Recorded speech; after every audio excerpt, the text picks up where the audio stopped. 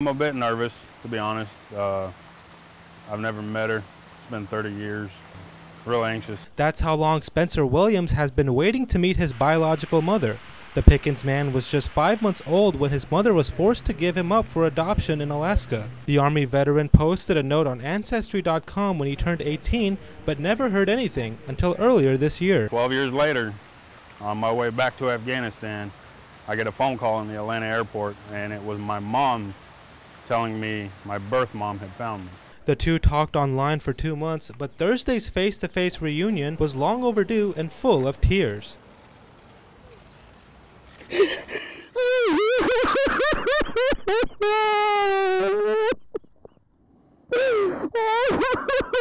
Spencer's mother, Janice Lobau, says she also used Google and Ancestry.com but had little luck until she found the adopted mother's name and gave her a call. I never thought I'd find him because all my avenues were dead ends.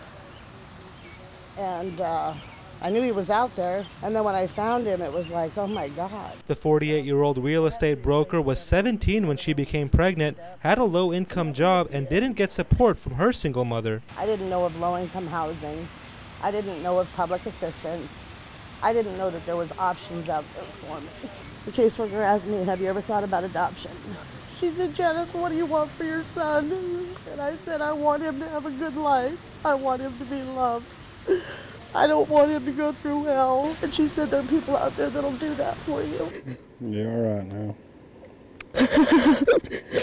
30 years later, both are happy to be together and hope to start a new chapter in their lives. After all these years, wondering, it was nice. I never thought this day would happen.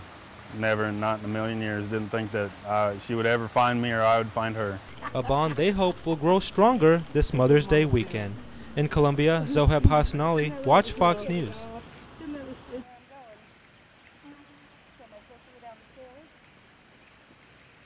I always had to do what God had guided me to find my son, and it is you.